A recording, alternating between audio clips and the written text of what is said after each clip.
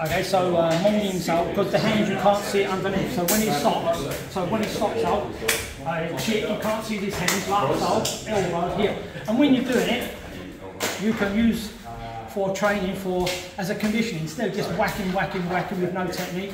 I want you to condition me, like when I do the elbow strike on my chest, and I punch 3 times, whatever. Yeah, it's good, again. See, you're training, your good technique. You see? You know what I mean? So Lovely. this is Mo Ying, which means... Mo Ying Sau. Yeah, you can't see the hand because his hand is up in the way. Yeah. That's all. Lovely. Good.